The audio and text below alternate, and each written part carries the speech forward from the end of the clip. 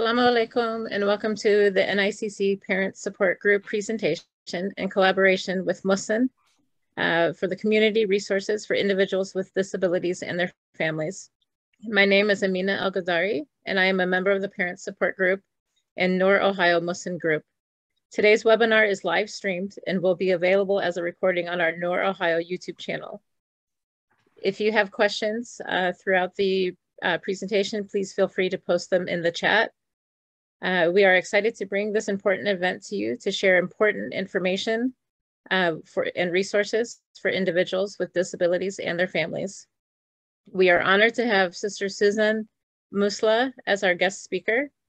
Suzanne Musla is an attorney with extensive legal experience in both the private and public sectors, which include a background in civil rights and disability law. Having most recently served as a lead attorney at Disability Rights Ohio, Suzanne supervised a team of attorneys on client matters and statewide systemic advocacy. Her work focused on the right to integrated community-based services as an alternative to institutional care in facilities and institutions, along with the right to be free from discrimination in the context of places of public accommodations and government services. She has collaborated with key Ohio stakeholders, participated in numerous coalitions, and served on advisory boards to advance the rights, inclusion, and equity of Ohioans with disabilities in various settings. Mrs. Musla earned her Bachelor of Arts degree in Political Science from the University of Michigan in 2003, and her Juris Doctorate degree from the Ohio State University Moritz College of Law in 2007. Suzanne remains committed to supporting and accommodating the needs of those with disabilities and their families within her local community. Suzanne. Jazakallah khair, Sister Amina, for the very kind words and for taking the time out to monitor today. I really appreciate it, and may Allah reward you for all of your efforts, inshallah. I also wanted to express my gratitude to the Noor Islamic Cultural Center, along with the Mohsin group at Noor, for allowing me to be part of such a wonderful and important initiative. I'd also like to recognize the beautiful Mohsin families that I recently got a chance to meet and who are inshallah in attendance today. Jazakumullah khairun. So today I'm going to be talking about community resources for individuals with disabilities and their families. A lot of the reason why I wanted to do this is because I understand firsthand how complex the disability system and network is in Ohio. I found myself many times, even as a professional, on the phone trying to get answers to, pretty simple questions. And I always wonder how caregivers and individuals with disabilities are able to get the answers they need when oftentimes their hands are tied. So I'm hoping that today I can help shed some light on how some of, the services and supports work, and hopefully make things, inshallah, a little bit easier. I wanted to also say that I'm going to be talking about several services and supports, but not all of them. This is not going to be a comprehensive list or a complete list. There are hundreds of services and supports for people with disabilities in Ohio, but so I'm going to really try to focus on like the big ticket items, right? My hope is that if anyone, has any questions after reading through the material or hearing this presentation, that they feel free to reach out to our Mohsin group, and we can hopefully, inshallah, point you in the right direction. Also, I wanted to let you know that the PowerPoint that I put together today, my hope is that it will serve as a resource guide. I went ahead and put in links that will take you to these various resources. Inshallah, that way you kind of have everything in one place. So we will be making this presentation available to you shortly after our discussion here today. You'll be able to find it, inshallah, in the YouTube and the Facebook video description. So please look out for that. And let's go ahead and get started. So these are the topics I'm going to be covering today. The first thing is developmental disability services, physical disability services, mental health, special education, employment, I'll give you some resources regarding disability advocacy organizations and legal services in case you ever, run into a situation where you need those. So we're going to start with developmental disability services. The first thing is that when you're talking about developmental disabilities, you want to go to the Ohio Department of Developmental Disabilities. They are the state agency. They pretty much lead the developmental disabilities network and system in Ohio. So, sorry about that. There we go. So it's basically DODD oversees the entire system. They are the ones who are going to administer all of, for instance, the Medicaid programs and things.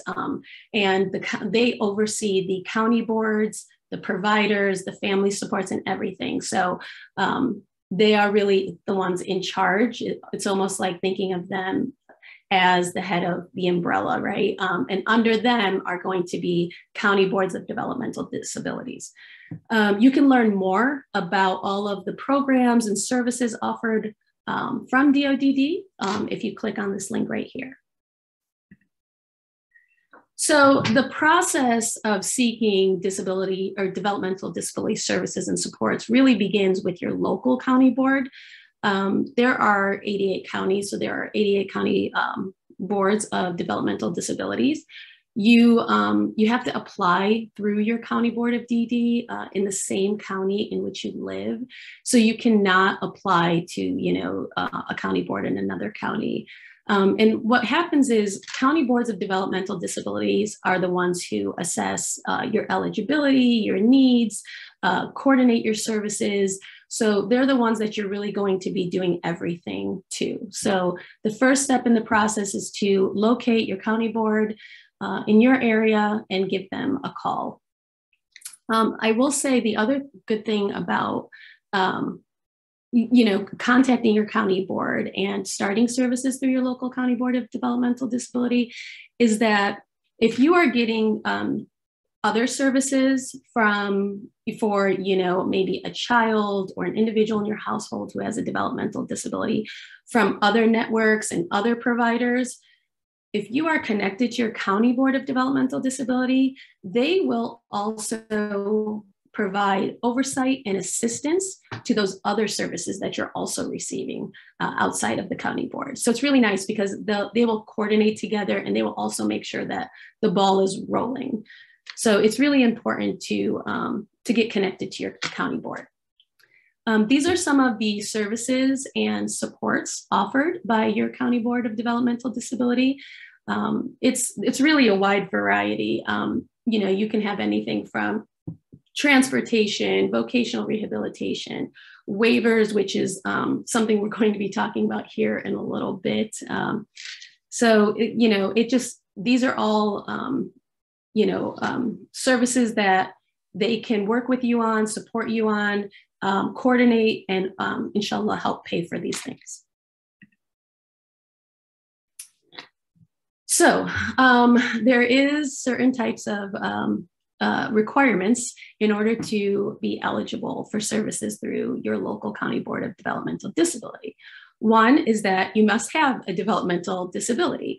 And this is a pretty specific definition, although it's pretty broad at the same time, in the sense that you just have to make sure that the condition is something that you've developed prior to age of 22, and that it is a severe and chronic disability that would cause mental or physical impairments. And then the second part really is something that is going to differ depending on your age, for the age of the person who is applying for services. If you are 6 or older, you must have at least 3 functional limitations, and the list is here of some examples of what that might look like. You have to have at least 3 of those. If you are between the ages of 3 and 5, you have to have 2 developmental disability or 2 developmental delays.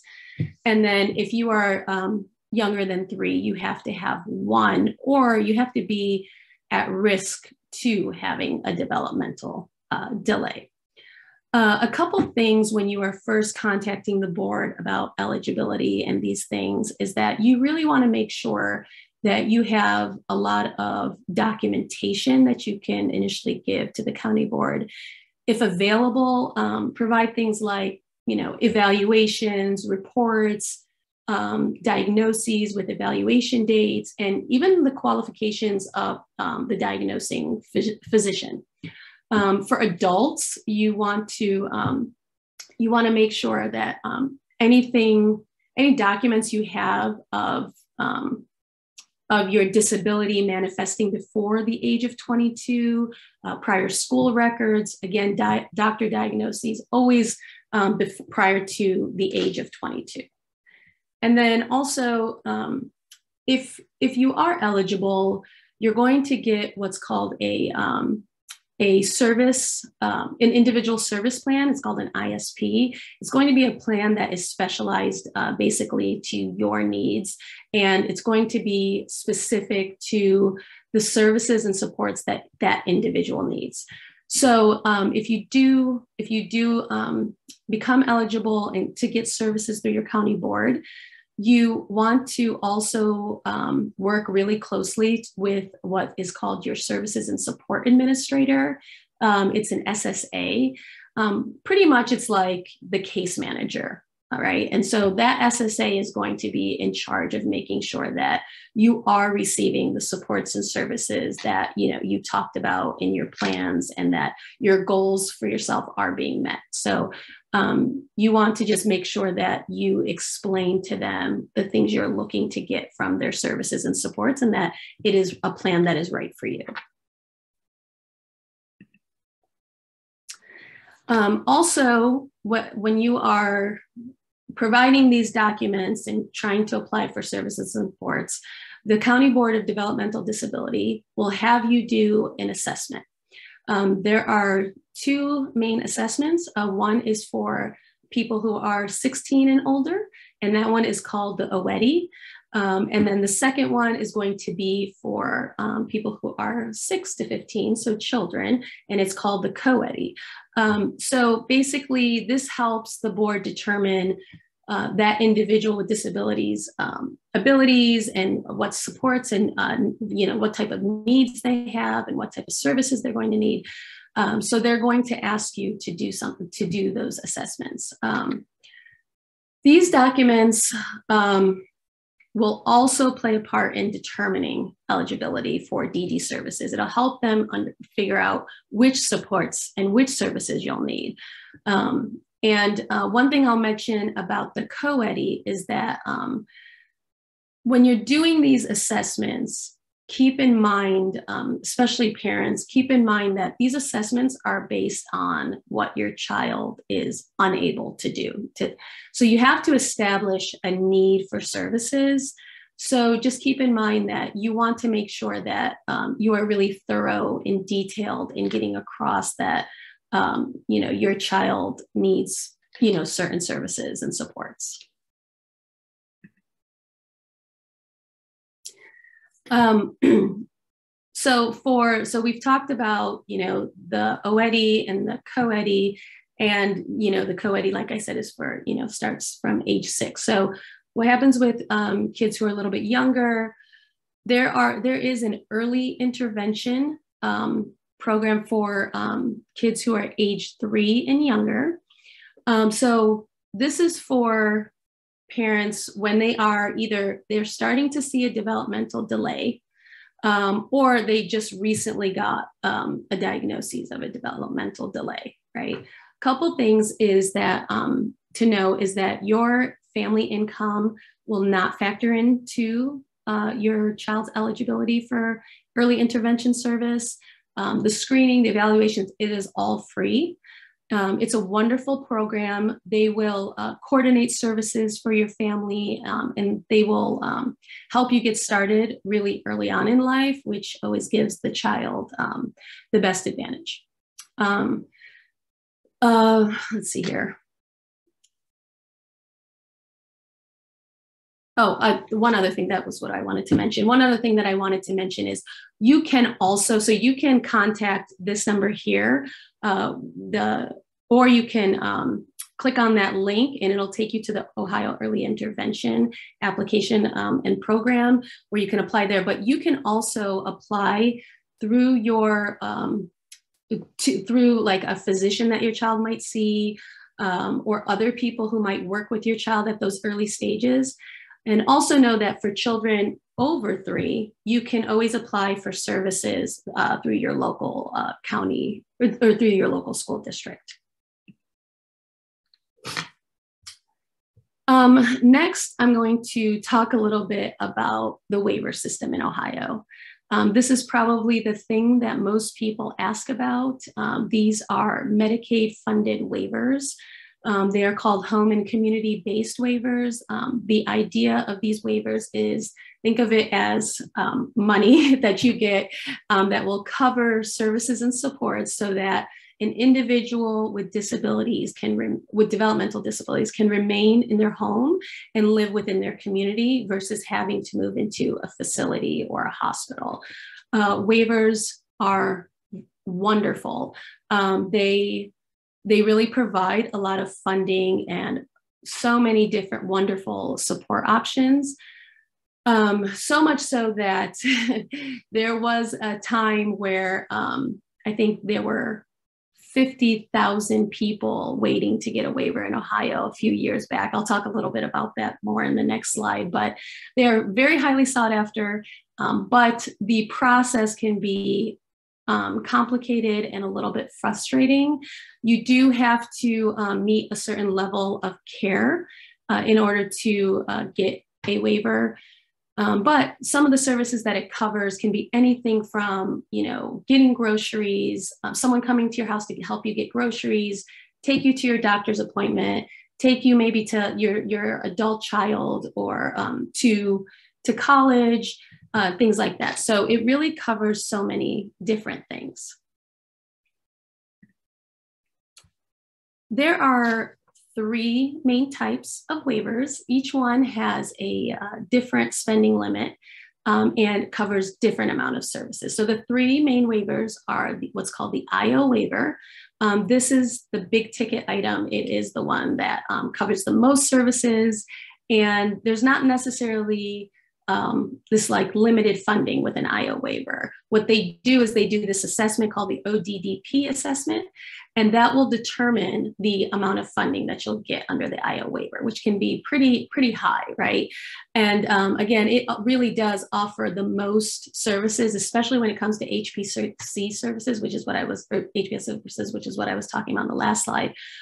Which is where, you're getting home and personal care coming to your house and people coming to your home and helping you with things, whether you even be with your bills and managing things. So it's a wonderful resource if you are able to get on an IO waiver. The next one is a level 1 waiver. This one does have a spending cap and it has some limits, but it's more for people who might not need as much, right? Maybe they're not struggling as much as someone who's going to need an IO waiver. Their functional limitations and whatnot may not be as extreme. And then you have what's called the self waiver. This is basically for people who, who are eligible for waivers and who want more control over who their provider is and the types of services that they receive. You can be in charge of the hiring and the training of the people that provide you services if you get a self waiver. And to learn more about the different types of services offered in these waivers, I have included a link to a comparison chart because there is a lot more to say here on these waivers. To be honest, generally a discussion on waivers is something that is broken down into a webinar series. There's so much to learn about it, but I did at least want to take the time to touch on it because it is something that if you are able to get on a waiver, it is something you definitely want to seek out and try to establish. the great thing I think about waivers is that it really helps keep families intact. There's been so many times where I've seen individuals with developmental disabilities put into facilities and institution and taken away from, the loved ones who may be more in tune with their individual needs. So what's great about a waiver is it gives the member of the family, the individual with disabilities, a way to still live with their loved ones, also integrate in the community. And it just promotes greater opportunities for social inclusion. And it's just a wonderful thing to hopefully, establish if you're able to fit the eligibility criteria. Which is what we're going to talk about right now. So to be eligible for a waiver, you need to do what's called an Ohio Needs Waiver Waiting List Assessment.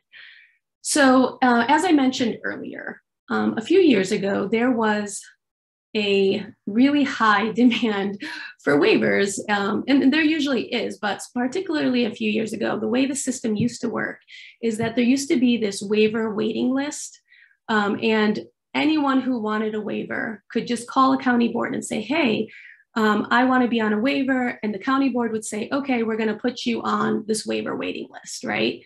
Well, then over time, this waiver waiting list grew to almost 50,000 Ohioans being on it.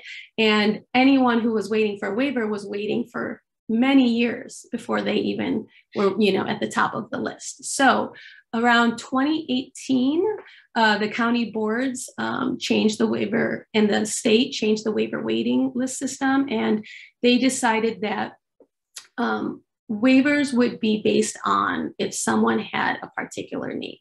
Because in the old system, people would just get on the waiting list, and oftentimes they would not even know why they were on a waiting list. They'd say, a county board would call them years later, and they would say, hey, your number came up, you said you put yourself on the waiver waiting list, and we're calling to see what services, supports you need. And the person would say, I don't know what I need. Someone told me to get on the waiver waiting list, and here I am. So what they did was they started this new process, which is you need to show that you are in need of services within the next 12 months or an immediate need within the next 30 days. And this assessment is the tool that they use to determine your needs, right? And whether you do need waiver services within the next 12 months or in the next 30 days. So a couple things here. When you are going to do the waiver waiting list assessment, it's really important that you understand that the individual with disabilities is going to need to is going to be assessed for what they cannot do. And again, as I mentioned before, it's not based on what they can do, but what they cannot do. So I always explain to especially parents, when you're doing these assessments, think of the worst case scenario that you've seen your child in, right? They want to hear about what do you need from them? What services are going to help in certain situations? This can be a little tricky for some parents because, we always like to talk about what mashallah, our children are able to do and so forth. So, and we also want to always help them, right? And say, oh, well, we help them with this and this and that. But this process is very different. You'll need to show how you need help, and whether that be, an adult, whether that be a child. You'll want to organize documents from your doctors or providers to help show this. You'll also want to keep daily logs. I always tell parents, try to keep daily logs, and so that you can see and figure out what your child or the adult in your home may need throughout the day, and that you are prepared to do this assessment. I would also recommend that you do a practice assessment at home and try to answer some of the questions so that you are prepared. Finally, I would say that it's really important to look out for some of the key buzzwords that are used when the staff is doing these assessments. What I mean by that is sometimes they will use words like what's called natural supports. These are basically voluntary supports that parents will do. So what I mean by that is, let's say you have a child in your home and you are trying to do this assessment and get services and supports for them. And you say, well, I do such and such for my child at home. And they say, oh, okay, well, you're willing to transport your child to school every day and so forth. And you're like, yeah, this is something I can do, right? They're going to say, oh, okay, well, that's natural support. So then you don't need anything from us, right? So, just be careful. All of us want to do as much as we can for our child, inshallah, but you really do want to spend your time when talking about the assessment of highlighting the things that you aren't able to do for your child and that you really need help with.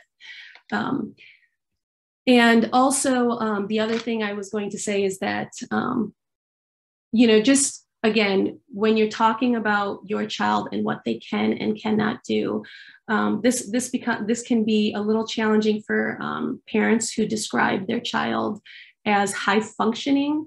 So a lot of times you'll hear, like someone say, oh, my child is high functioning on the spectrum and so forth. And they may interpret that as then you not needing certain services for your child, right? And just know that individuals can be high functioning and extremely intelligent, but they may have also some type of social skill delay, and that could prevent them from being at the level that they want or need to be at while living in the community. So you just want to get that across when you're doing that assessment. You really just, again, want to focus on what someone can't do and why you need those services. So very important to, practice and be prepared. And you can also reach out to some of the advocacy groups that I'm going to be listing here soon to get some more advice and help on preparing for this assessment. Next, I'm not going to go into this, but I just wanted to just really say, if in case there's people here who might already be on a waiver, there has recently been some amendments to the Medicaid waivers. So they're going to start on July 1st. So I just wanted to give you all a heads up. If you weren't aware, I did include this really short video that does a wonderful job briefly explaining the upcoming changes if you want to check that out. So finally, what I will just say about waivers is you do have, and not just waivers, but when you are connected with your county board for services supports, you do have due process rights. If you are unhappy with a decision that your county board makes, if you are dissatisfied maybe with your supports or services, it could be that you don't like your SSA, or, you're looking for a new SSA, or you're looking to get more services, or maybe a decision was made to terminate your services or reduce, Medicaid funded supports. So if you find yourself in that situation, just know that you have a right to receive notices. You have a right to request all documentation. Again, you can file a complaint, you can file an appeal. One caveat I will say is that if you do choose the route of filing an appeal, for instance, just know that there are several different very crucial timelines and deadlines that you need to file within a certain time limit. And the reason I say crucial is because there are particular appeals that if you want to file, like for instance, through Jobs and Family Services, if you're going to go through their appeal process, just know that they have, they'll give you 90 days, for instance, to file an appeal. But if you have established services and supports in place, if you do not within 15 days state to them your intent to file an appeal, they can actually cut off your services and supports right then and there, and then you wouldn't have any services and supports throughout the time that you are appealing. But if you tell them within those first 15 days that you have an intention to file an appeal, then they have to keep your services and supports in place throughout the appeal process until a decision is made. So that's really important. That can often be a matter of life and death for many when you're talking about having, supports instantly cut off for someone with disabilities. So I just wanted to put that out there. If you find yourself in that situation, you should really contact one of the legal organizations that I'm going to be, or if you have a lawyer. But I have also included some resources of legal services at the end of this presentation that you should check out if you do find yourself in any of these situations. Next, I just wanted to add here that there are some services that, some actually wonderful supports and services for children that many are unaware of. And one of these is what's called EPSDT. In Ohio, that is called Health Check. What's great about this is if you are under the age of 21 and enrolled in a Medicaid program, you can, for instance, like I was talking about waivers, if you have a child who is on a waiver, you can automatically apply or automatically put them into EPSDT for additional funding without having to apply. So if they are already Medicaid eligible, then they're automatically eligible for EPSDT services.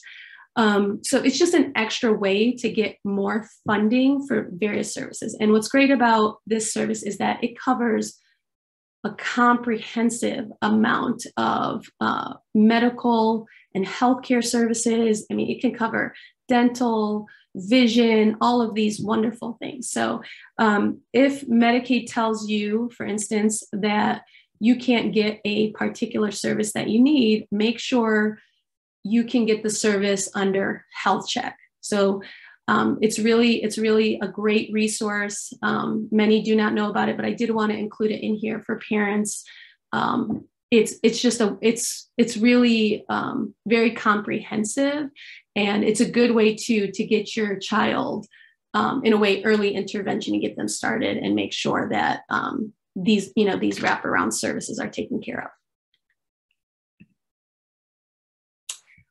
This is another one for children that I wanted to include. It's called the Children with Medical Handicaps program. It is through actually the Ohio Department of Health. This one actually covers children who have a developmental disability along with a physical disability. CMH, may be able to cover services that are not covered by insurance or Medicaid in the same way that Health Check can. So, and the other thing about this particular program is that it covers any child under the age of 21.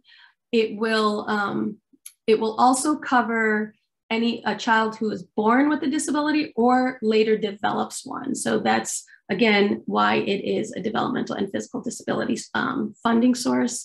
I went ahead, I won't go through it all here, but I did go ahead and list some of the diagnoses that are covered under this program. Inshallah, you will find that beneficial. Let's see here. Oh, next, I wanted to also provide some resources in regards to Developmental Disabilities Network, right? There are several advocacy groups out there who really go out of their way to advocate for parents and families and individuals with disabilities. And the ARC of Ohio is one of the top ones.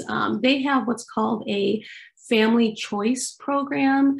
What's great about that is that if your child is on one of the waivers I was discussing earlier, the self level 1 IO waiver, the ARC of Ohio through this program will help coordinate the services. They will help the family to kind of take control over getting their own providers and getting the providers that they're happy with. So if you do have a child who's lucky enough, hopefully, inshallah, to get a waiver, then you do want to check out the resources at the ARC of Ohio under this program. And again, the ARC of Ohio is one of the leaders in the developmental disability world. They do a lot of advocacy. I would definitely check out their page. They have wonderful resources. And they also have an assistive technology program if that is something anyone is thinking that they might need. Some other leaders in the developmental disability world is the Ohio Developmental Disabilities Council, the Disability Rights Ohio, University of Cincinnati Center for Excellence in Developmental Disability, and the Nisager Center at Ohio State. These four organizations have actually come together to work together and form what is called the Developmental Disabilities Network. They often partner on various statewide advocacy initiatives. They also help individuals with developmental disabilities and their family. They have an unbelievable amount of resources.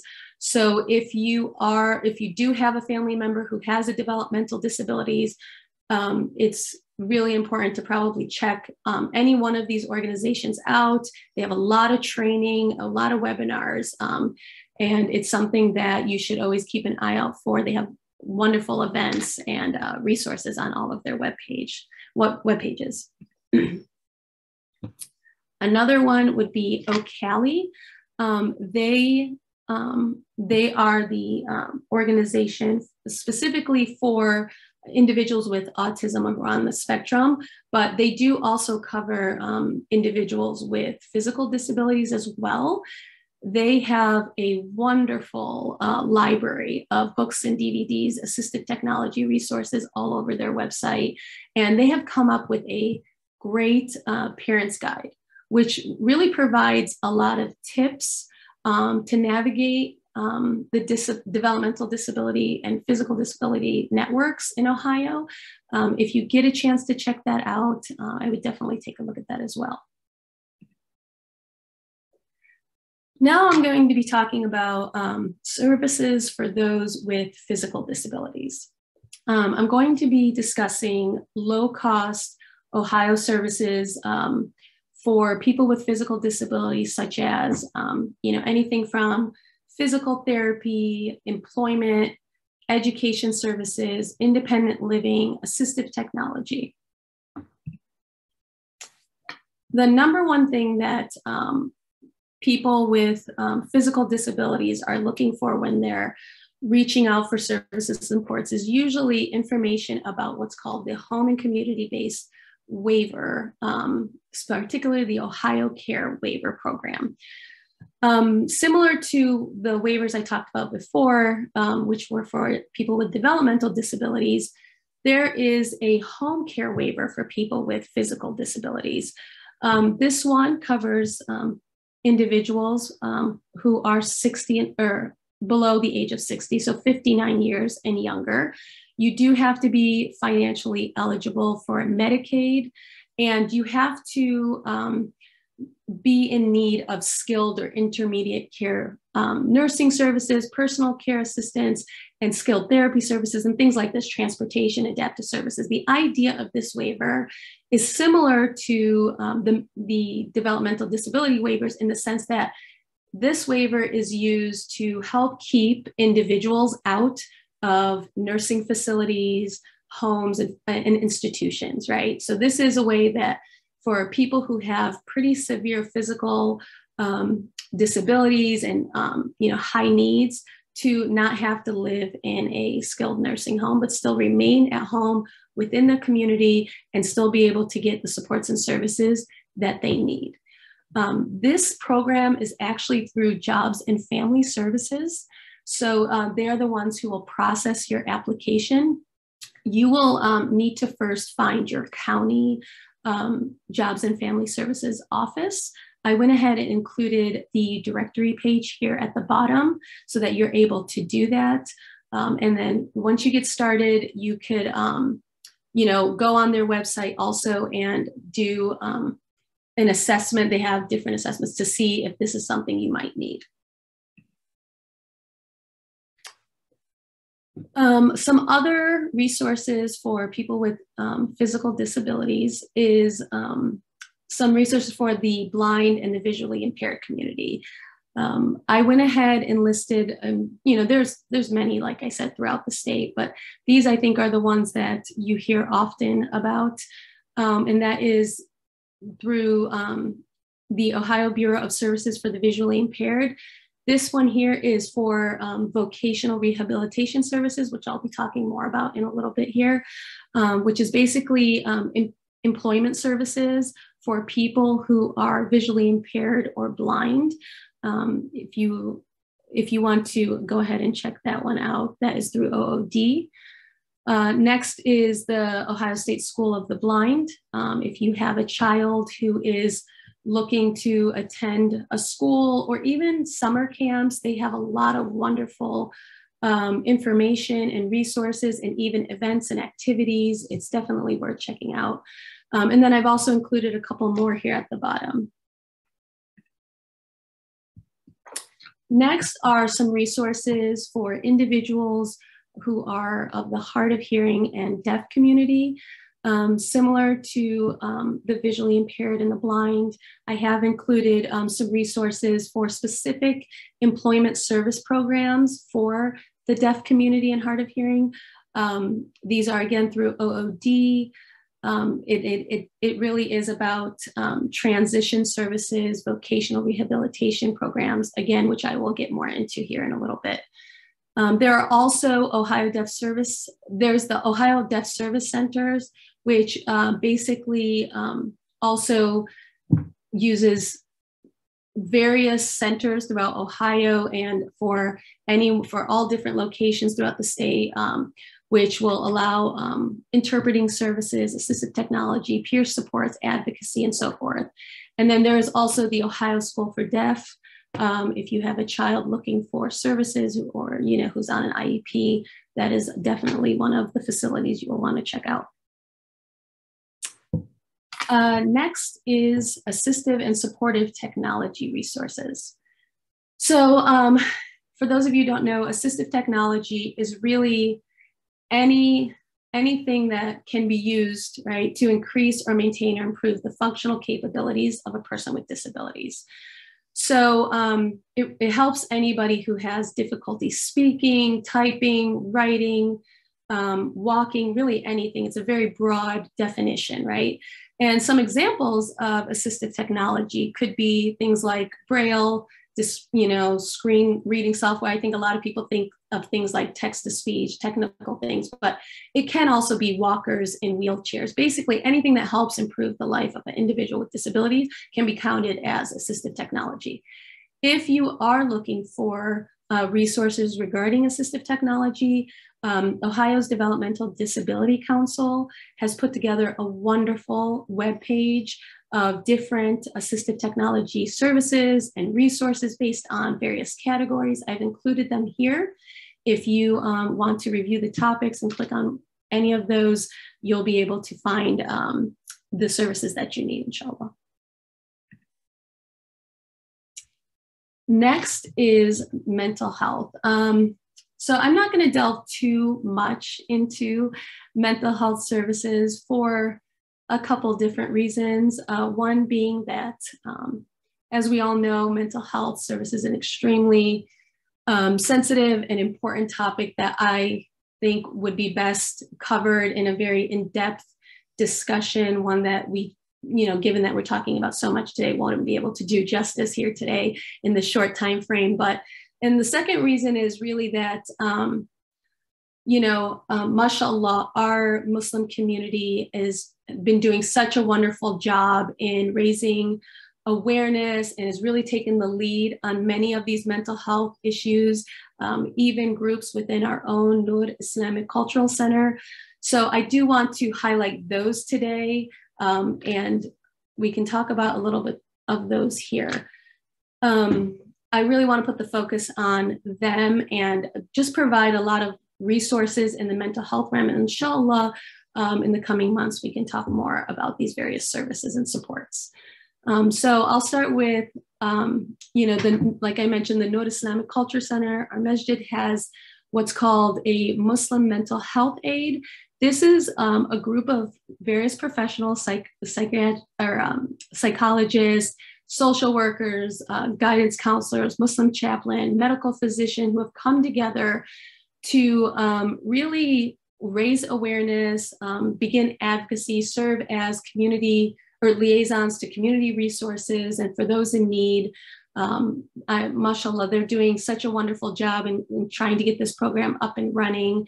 I have went ahead and included their contact information here. Their hope is to, inshallah, include their mental health experts in the Noor medical clinic that they offer. So please, if you're looking for more information on that, please reach out. Also, we have the My Project USA in Ohio. They do a wonderful job with the youth. They help victims and at-risk youth who've went through violence and abuse. They offer crisis services. They have a wonderful helpline dedicated to helping out youth in crisis. And then there's also Care Ohio, which has launched the Muslim Healthcare Professionals Advocacy Network. They also do a lot of work with empowering our Muslim youth through their youth leadership program, workshops, trainings, and so forth.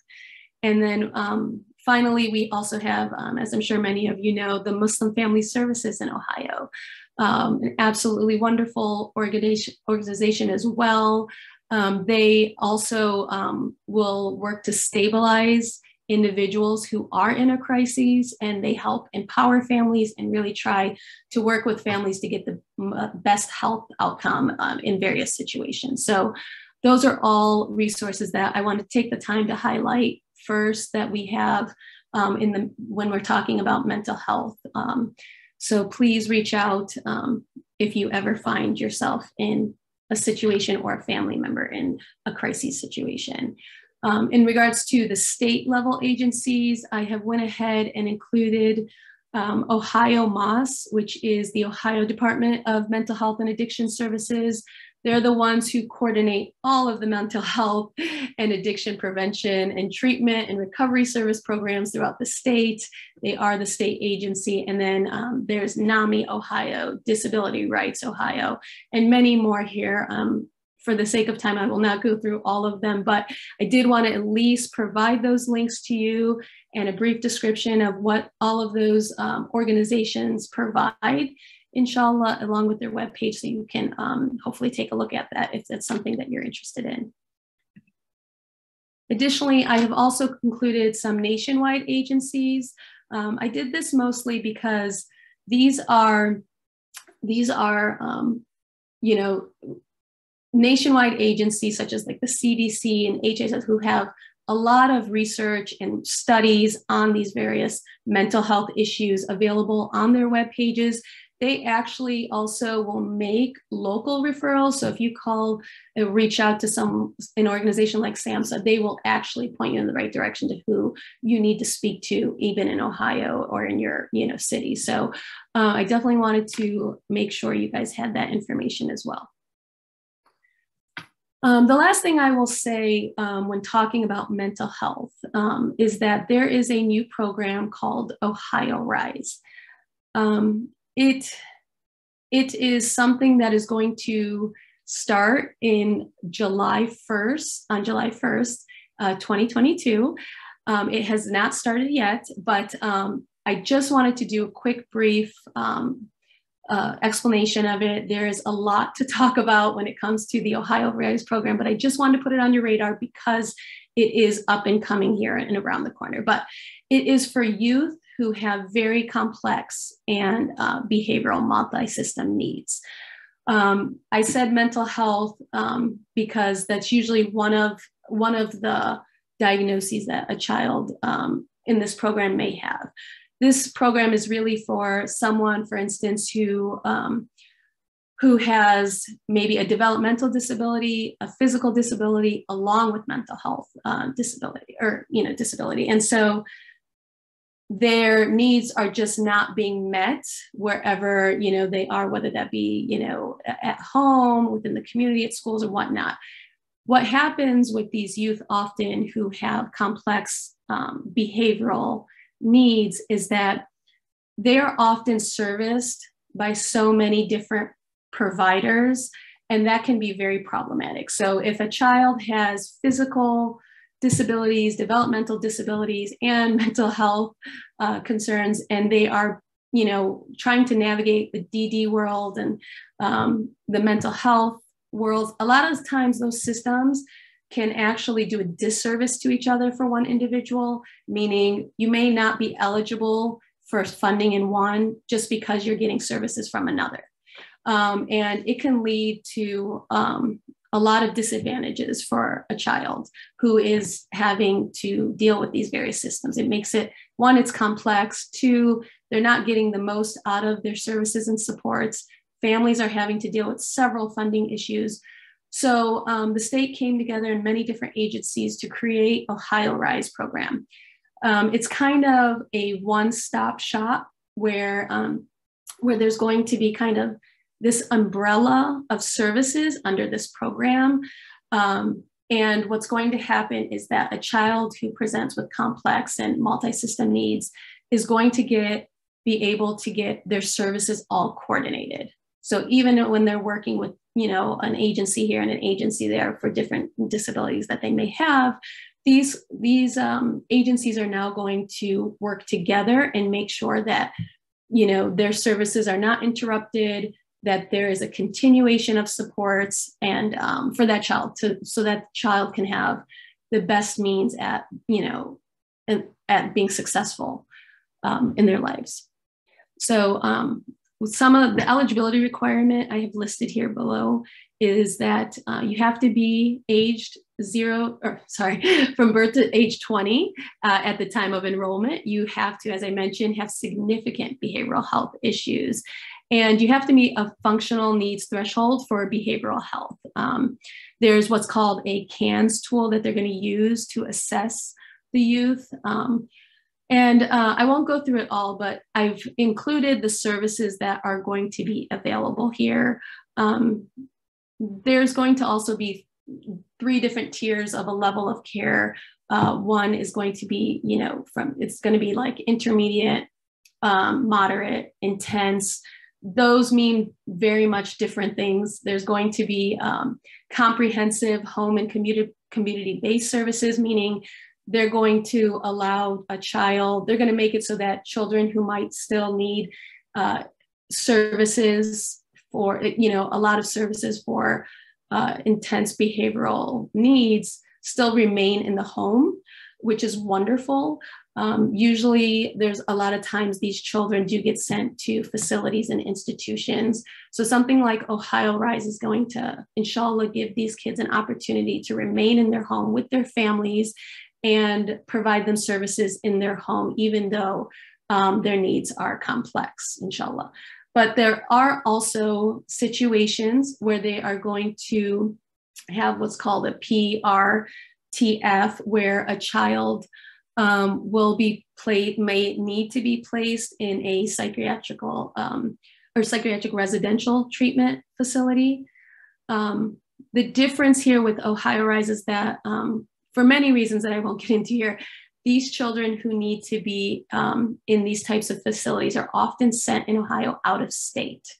So Ohio Rise, what they're trying to do is now have these facilities here so that these children, instead of being sent out of state to these facilities, they'll be able to at least remain in the same state as their families and inshallah closer. So there's a lot of other advantages to this program. It is a very ambitious program. They're looking to serve, I think it's something along the lines of 50,000 kids in Ohio with this program. But again, I just wanted to put it on everyone's radar in case you do have a child who has these complex needs. Next, I'm going to talk a little bit about special education. This is a topic I won't delve too much into because special education is a very complex and vast system. And mashallah, in our Muhsin group, we have amazing special education specialists, intervention specialists who inshallah are hoping to do a talk on this very topic here in the coming months. I understand that we are at the beginning of summer and there may be some of you out there who want to get some information on establishing those services before the next school year. I do recommend that you reach out to our Muhsin group. I went ahead and you'll see at the end of this presentation included our contact information. If you do have any questions regarding special educational services, because you're worried that the school year is going to be coming up and you need some help here soon. But I will also be providing right now a lot of resources available as well for services that you can also check out and turn to if you have any questions. I will just briefly say a few things about special education. One is that special education should really be, or special education services should really be designed to meet a student's individual, unique needs. These are services that if your child is eligible for special education, are free through public school. So I just wanted to make sure that everyone here does know that these services are required by your public school and that they are of no cost. And special education services could be anything from, specially designed instructions, accommodations, modifications, anything. So there's a plethora of different services and supports in the special education realm. If your child has qualified for special education services, there are two types of special education plans that your child could be placed on. One is called a 504 plan. And this one is basically making sure that your child has the same access to the learning environment as their peers, right? And so it is through the Free and Appropriate Public Educations law. If you do get on this 504 plan, you will be able to get various special education services to make sure that there are no barriers in the way of your child meeting the goals and the needs that he or she may need to meet to be on the level of their peers. Next is what is called an IEP. It is an individualized education program. There are certain disabilities that qualify someone to be on an IEP. And the purpose of an IEP is just to make sure that the child is getting a meaningful education program that, again, is unique to their individual needs. Finally, I'll just do a quick mention here about transition planning services. This is basically a process in getting services that help your child figure out what they would like to do and what goals they would like to reach after, for instance, high school and their post-secondary education. So this process begins here in Ohio at the age of 14, usually. There's many different agencies and many different supports available to help students with transition planning, which I'm going to get into in my next slides, inshallah. But just know that when a child is doing transition planning, they will do that. It'll be something that is written out in their IEP. Usually there will be an IEP team that meets regularly to discuss transitions plans. It should be with your child, and the parent should also be a part of that process. The IEP process in general is really complex. It's really important to always ask about, evaluations, findings, the goals that have been recommended for your child's IEP, And also that, again, making sure that you are part of the process for your child. I always say that parents know their child best, and they should really play a central role in creating any type of IEP to make sure it's tailored to your child's specific needs. And I'm going now to go ahead and discuss those resources. I was talking about various agencies that help with things like transition planning for a student who has developed or who has disabilities. The first resource most people visit is the Ohio Department of Education. I went ahead and listed the various services and supports that Ohio Department of Education provides for individuals with these particular types of disabilities. They have also put together a wonderful Parents' Rights in Special Education guide that I recommend everyone who is looking for special education services or has questions, review. Next is the Department of Developmental Disabilities. They also, as I mentioned, that was the one I was talking about earlier through the waivers and Medicaid programs. But another thing that they offer as well through DODD is transition planning. And they can help your child work with the school and with the families in getting the transition planning process moving along. So they will help with services and supports and making sure that there's care coordination. So this is another advantage of being connected to your local county board. Oftentimes what happens is if you are, again, connected with your local county board, they will work with your teachers, maybe a therapist, and, and have everyone in the same room, the parents and the child, to all work together as a team for things like transition planning, whether that be transition planning for employment purposes or educational purposes. Next is Disability Rights Ohio. They have an entire department that is dedicated to special education. They offer several resources and have created over the years many various brochures that I hope you find helpful here. Just about 2 weeks ago, they had actually put together what's called Rise Up, a practical guide for young advocates with disabilities. This guide is wonderful for families, for young adults with disabilities.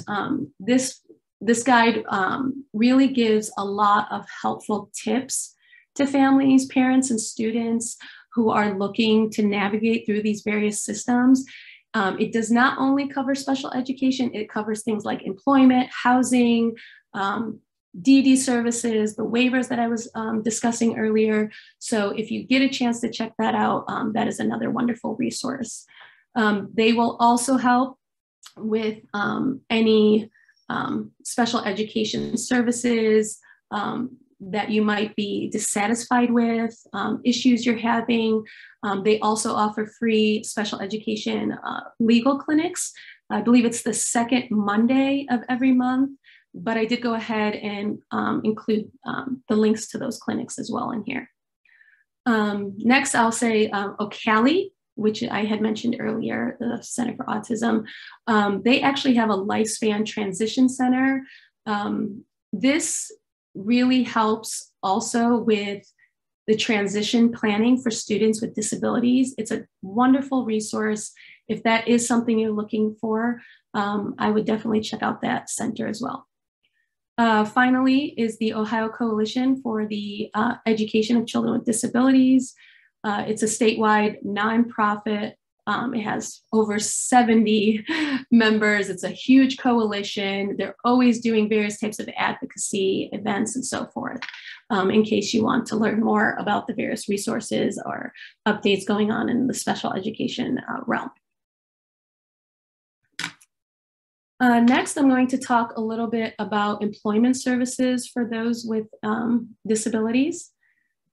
When discussing employment services for individuals with disabilities in Ohio, the number one agency that these services are going to go through is going to be OOD, which is Opportunities for Ohioans with Disabilities. What what they offer is actually the state's vocational rehabilitation service. OOD manages the VR program in the state of Ohio. It is a program that is for individuals with disabilities. If it's an adult, it is for them to get and help them get and maintain a job. Same thing for the youth. It does start at the age of 14, and it will help youth transition not just from high school into college, as I mentioned earlier, but also in the workplace. It's a wonderful service. They have regional offices for all of the 88 counties in Ohio. You will have to locate your the office nearest to you. I went ahead and included the search for determining the contact information for your office, for your local office. But one of the things to get started in this process that you'll want to do is visit their webpage and do what the self-assessment that they provide on there to see if it's something that you feel your child or you as an adult with disability would need. But it is a program too that partners with all of several other state agencies throughout the state, one being ODE, DODD, and Disability Rights Ohio also has many resources on the employment services offered through ODD. What I will say is that, so if you are seeking out these services and you get established with vocational rehabilitation services and you ever become dissatisfied and you cannot, maybe you don't get this vocational rehabilitation services that you like, or you're having problems with the counselor, there's going to be these vocational rehabilitation counselors that are assigned to your case. And if you are dissatisfied with those services, DRO, actually Disability Rights Ohio, has what's called a client assistance program. It's called the CAP program. The Opportunities for Ohioans with Disabilities actually put on their webpage, they recommend that any type of complaints or appeals that you want to make, you should reach out to the DRO's client assistant program. So if you are already established, your child is already established, or you're an adult already established with OD's vocational rehabilitation program, and you run into any issues, that is really the place to go for that. Next, these are just some more employment services, more supports and services for transition planning. So the next one here is the ODE. As I mentioned, ODE is a partner of OOD when it comes to post-school outcomes for students with disabilities. I've included some fact sheets here that really do a wonderful job summarizing the process. Another one would be Employment First. This one actually is a resource for employment transition planning specifically for people with developmental disabilities. Again, if you have a student or a child who is 14 and older and has a developmental disability and needs some help with either getting a job, keeping a job, maybe some training, and trying to figure out what type of employment they'd like to do, setting up goals and so forth, Employment First is really the source that you want to reach out to for someone with developmental disabilities when you're seeking employment services. And just another one is Ohio Means Jobs. Ohio Means Jobs does a wonderful job in helping people find employment. Specifically, they have a program set up for people with disabilities and working with them. So I included that as well. One of the last things I'll just mention here is legal service organizations. I won't go too into it, but I wanted to make sure that you all had some resources Again, if you run into any issues with any of your supports and services that you are receiving from these various agencies or organizations, and you find yourself in need of legal assistance, these are some free and low-cost legal assistance. And they will also, many of them will also give you referrals too. And these ones in particular really focus in on disability related legal issues. So things like ABLE law, community legal aid, Care Ohio will even help with things like discrimination and so forth. Disability Rights Ohio has plethora of civil rights and legal rights and so forth, resources and assistance programs and these types of things. And legal aid as well. Legal aid is, especially when it comes to the Medicaid services and issues with the Medicaid programs, appeals, complaints, and so forth. They are also definitely an organization to turn to in those situations. And then I went ahead and listed some more. Of course, we have Muslim Family Services, My Project USA, the Ohio State Bar Association helps provide attorney referrals, and pro seniors and so forth. Finally, I just wanted to make sure, because I know that, I did kind of a really quick overview, a lot of these various systems and organizations. And so it's hard to kind of keep all of this straight. There are many different acronyms, I'm sure you heard me say throughout this presentation, so it can be rather confusing. So I at least wanted to make sure I provided a list of the various state agencies for people with disabilities, including the various advocacy and professional organizations. Again, this is not a complete list, but I just wanted to make sure that you at least had a list of the ones that are often utilized for advocacy, for individual supports, and so forth. Finally, I just wanted to touch a little bit on Mohsen at Noor. Mohsen at Noor is committed to helping individuals with disabilities and their families. If you have a family member with special needs, please, I included this link here. It is the program interest form. If you know of someone who within our community with special needs who might be interested in being part of the Mohsen support group and learning about Mohsen initiatives at Noor, please provide this link to them. I've also included contact information. If any of you have any questions, please do not hesitate to reach out. Please feel free to contact us at any time at mohsen@noorahohio.org. And I've also included the phone number. Inshallah, you found something beneficial in this talk. I know we went through a lot. Again, it really is more of an informational session in hopes that when you do have more time, you're able to kind of go through the presentation, review the material, see the resource links. And if you have any questions, feel free to reach out. Jazakum Allah khair and have a wonderful day, inshallah. Assalamu alaikum. All right, Jazakallah khair, Sister Suzanne, for sharing all of these resources with us today. I'm actually really excited to see where some of these changes are going, especially with like Ohio Rise and being able to have things simplified for our families. Due to the timing, we are not going to open it up for questions, but as Sister Suzanne said, the email is there. And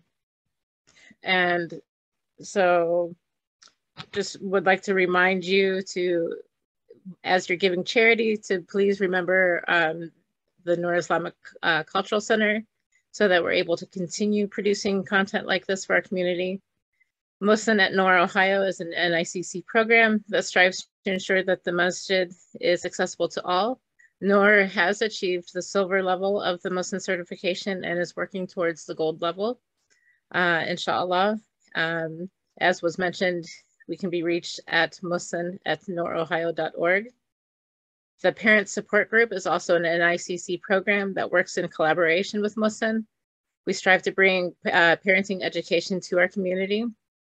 If you would like to receive notifications for future events or would like to suggest events, please send an email to psg@norohio.org to sign up for the Google group. You can also reach all of our education programming via education@norohio.org or by following our social media handles at NICC Education. And let's see, and we'll include all of those emails there for you. Once again, Jazakallah khairan, Sister Suzanne, and we look forward to future collaborations with you. Assalamu alaikum to everyone, and stay healthy and well, inshallah. Assalamu alaikum. Assalamu alaikum.